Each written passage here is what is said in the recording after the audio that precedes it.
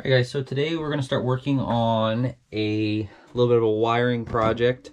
I got a bunch of things I need to wire up, and it's all revolving around that switch panel that I made and a relay box that I got. So let me show you what I got going right now.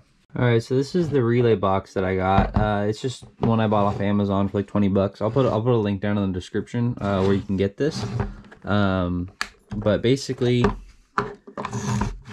you have room for, this is a 5 relay, and you can get a 6th relay, but it's like a different design, and I don't need it. So I got a 5 relay box right here. So it comes with 5 of the 4-prong relays, but I needed a 5-prong relay for one of my wiring things, so I got an extra 5-prong, and I cut the little mounting tab off of it so it fits in there. It also comes with all these terminals and fuses so that you can wire it up on the bottom. Let me show you the bottom. So this is what the bottom looks like. There's the top and the bottom. So you can put all those terminals in here and do all your wire routing underneath here. And then all your wires will collect and come out this hole. So I think I'm gonna mount this like right underneath where my intake is in the wheel well, because there's that frame rail right there. So I'll probably either find a hole or tap in some riv nuts in there so that I can mount this box in there. And then I can route the wires down the outside of the frame rail through the wheel well and into a little grommet that's towards the back of the wheel well that goes inside the car. And that's probably one of the easier ways to route the wires in so that I can get them to the switch panel. And I got a wiring diagram that I sketched up, so let me show you guys that real quick. Okay, so this is how I'm gonna wire up internal of the switch panel. And I kind of have an idea of what I'm going to do with some of these relays, but not all of them are set in stone. So I'm just going to basically start wiring up the ones that I know I'm going to use at the moment. And this is supposed to be the switch panel. These are the fuses, and then all the wires routing to the relays. And then this is kind of a wire routing diagram. So here's the relay box where it's going to mount right in the wheel well up at the front. By the, like, I guess it's technically the front bumper is where it's going to mount in there. And then I have the wires running in from the switch panel. I'm going to have some 12-volt ignition and some 12-volt constant. Those are going to run out into the relay box, ground coming out of the relay box, all the sensor outputs coming out of the box and going to its corresponding thing. So this is just the general guidelines, what I'm going to follow. But what I want to do first is, because I need to start routing wires to figure out all these lengths in order to plug those into the back of the relay box. So what I'm going to do first is I'm going to tie in all these wires that go from the power fuse to the relays, and as well as I'm going to chain the grounds together so that they come out as one ground wire. I'm going to do that since I can get that going without having to do measurements. So we're just going to get this relay box sort of situated and started with the wires that are just routed internally in the relay box. For now, I'm just going to wire up the lights, the boost controller, and the anti-lag system. So the first thing that I'm going to wire is the ground. So the ground's going to pin 86, which is this one on all of these. So I'm going to start at the further back one, do a loop, put in another one of these terminals, do another loop, put another one of the terminals. And I'm just going to do that so that it comes out as one wire. And I'm just going to have that wire, I'll probably give it like 2 feet on there, just so I have plenty of room to find a ground outside of the relay.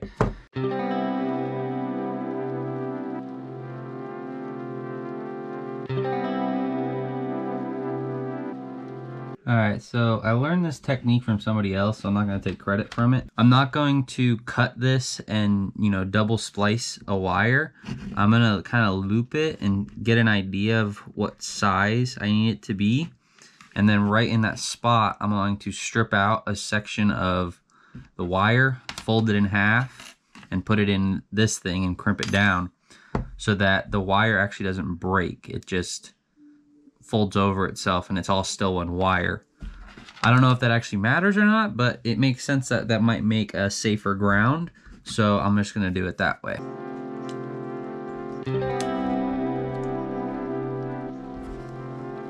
Okay, so if you can see right here, I got this and I twisted the wire so it's all still one wire, and I split it down the middle so that these can plug in to their respective holes. And now I just need to jump to all the pin 86s. So I'm gonna keep going through and doing that.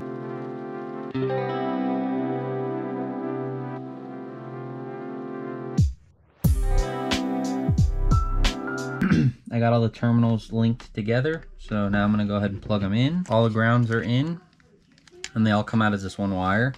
So I'm just gonna route this wire through, leave a bit of excess on there, just so I have plenty of wire to find a ground. All right, so now I'm going to go through and wire the switched power wires to each of the prongs on the relay.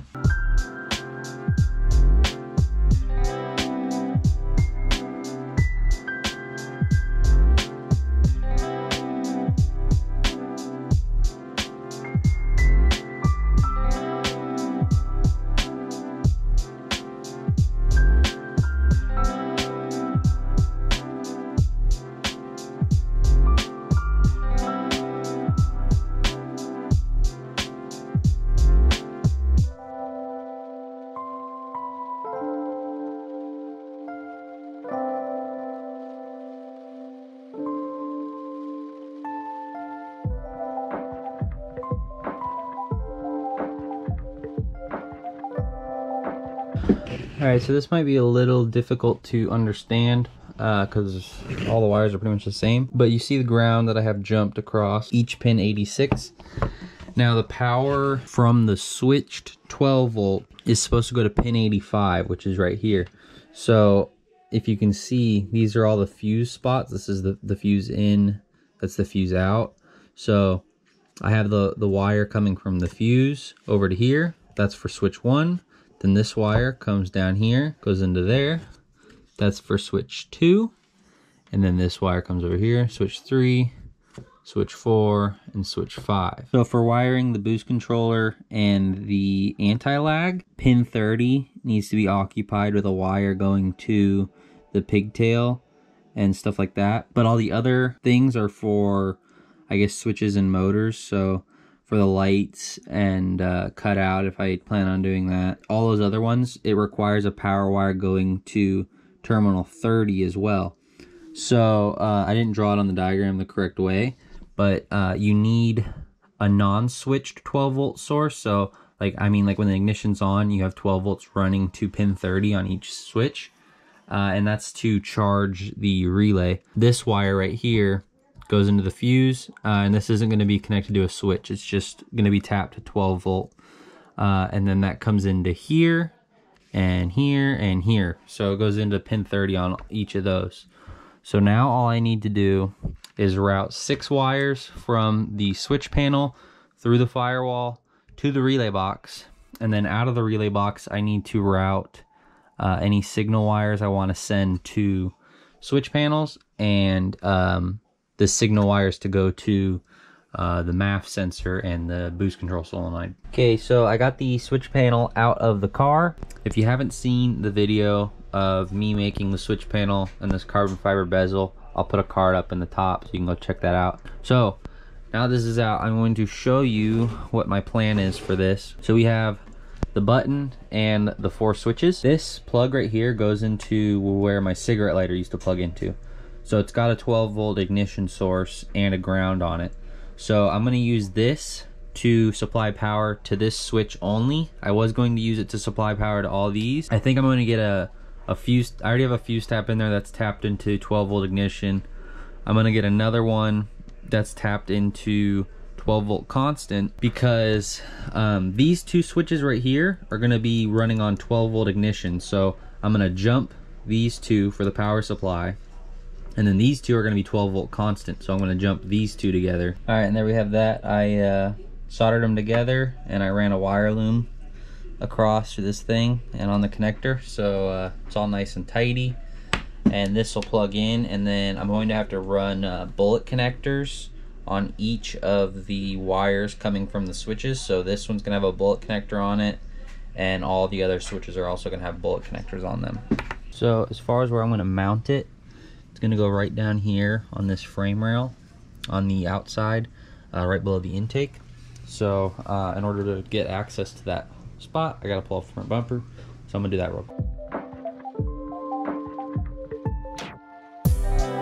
Alright, so now that the front bumper's off, if you come down here, you can see now where I plan to mount it. So this little square hole right here, I think I'm going to drill it out larger so that I can put a riv nut in there, and then the other riv nut should go around here, and that should give it a good spot to mount to.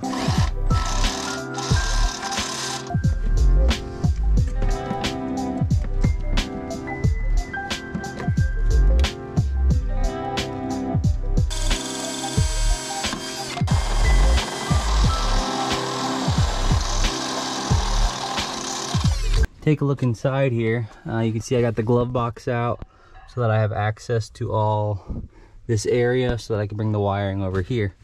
So I shouldn't have any problems routing the wires at this point. So what I'm going to do is I'm going to pop a hole in this boot right here and feed a wire through and try to get it through to where I need the switch panel to be. Okay, so I kind of routed the wire in the general vicinity. It's not going to stay right now, but I want it to go up along this top rail with this wiring harness right here, and then it'll go behind this and into here, pop out where the radio goes, and then come underneath this bar right here and pop out here. So I got some extra here. I made sure it's kind of saggy here, so I got extra. Yeah, so I think I'm gonna cut it here, and then I'm gonna cut 5 more wires this length. All those are in. You got all the wires coming out here, so I'm going to organize these a little bit and number them. I got all these wires numbered to their corresponding port. Now I need to try to get them through some wire loom. First I'm going to throw some heat shrink over the end here.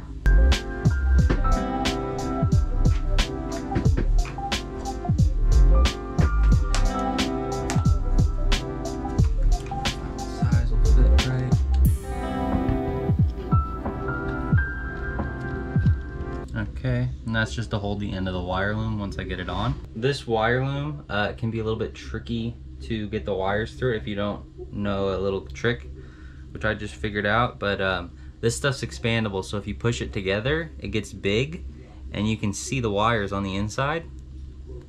So this is where the end of the wires are, so I expand it where the end of the wires are, I pinch it at the end, and then I pull it down, and that forces the loom up the wire, and then I repeat that. I squeeze it by the end, grab the end of the wire, and push the expansion down, and I just keep doing that until it gets to the top. Alright, so you can see I did the heat shrink on the end of the wire loom to keep it up there. Gonna plug in the rest of the wires, and we're gonna go to the switch panel, and then once this is all situated, I'll put heat shrink on this one too. So the relay box is pretty much wired up how it's going to be for the time being until I decide what else I want to do with those other relays that I have left. But we got the main harness going to the switches coming out in these wires, so we need to wire that into the switch panel. And then we have the 2 wires that go to the MAF sensor, the 2 wires that go to the boost controller, but I'm not going to do those quite yet. This wire right here routes up to the LED strip. Alright guys, so I got the harness through the wall and it's loomed through here. Goal is to get some power over here. I need a 12 volt ignition and a 12 volt constant. So over here, if you look, I got an old fuse tap. This was wired to this gauge right up here for the lighting, and there was another wire going over here for my old radar detector, but now I got this one that's hardwired into the mirror, so I don't need that anymore. So I pulled that out. This no longer has light, but there's going to be a new gauge going in there soon anyway, so I'm going to have to rewire it, and I'm probably going to tie it in with those gauges so they're all on the same wire. And then I have this other fuse tap right down there, and that goes to the gauges, the center gauges. So I'm not going to touch that. This wire was wired into 12 volt ignition, so I'm going to use this one to run a 12 volt ignition wire down to here. Then I'm gonna go buy another one, figure out which fuse down here is 12 volt constant, and I'm gonna run a wire over here as well, and that will power the switches, which will in turn power these wires, which will go to the relay box and then power the devices.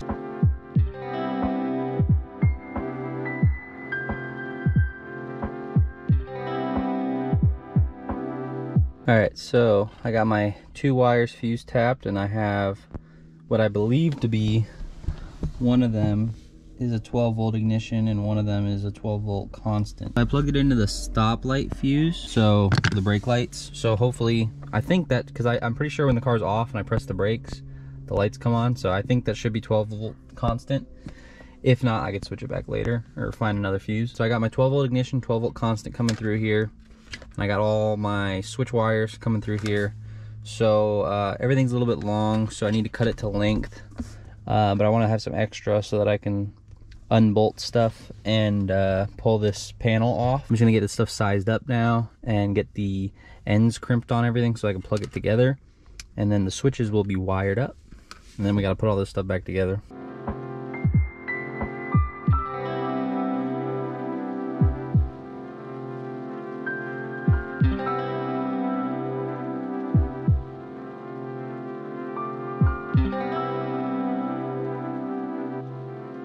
A little messy here, but if you can see this, we have 12 volt ignition coming in, goes to this switch number 1, or switch number 2 I mean, and then it jumps to switch number 2. So these both switches have 12 volt ignition source.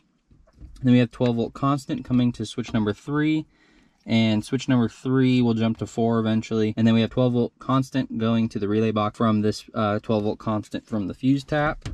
And then if you look on the top here, from left to right, we have switch 2, switch 3, switch 4, switch 5, and then the buttons on its own power system. So we just need to plug everything in, and I'm gonna get the battery plugged in now and just make sure that the LED strips work, and then I'll start buttoning the rest of this together. All right, so here's what the final product looks like.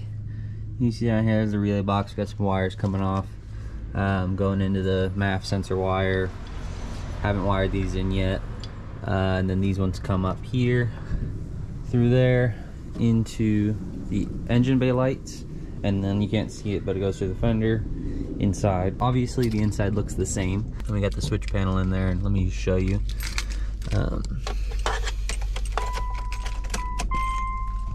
So third switch over is the LED lights. So turn that on, and you come over here, and lights are on. So relay box works, anti-lag works. I tested it out. So all of the other wiring is going to be in different videos. So there's going to be a LED light video, anti-lag video, boost control video. So if you want to see all those will be posted after this video, so go check those ones out. All the boost control videos should be pretty fun to watch, so stay tuned for those. So if you want to see those videos, go ahead and subscribe and hit the bell notification icon so you'll get notified when those videos come out. If you like the video, please leave a like down below. If you have any questions, leave them in the comments down below. If you aren't subscribed, please consider subscribing. If you know somebody who might like this video, please share it with them. And as always, thanks for watching, and I'll see you on the next one. Peace.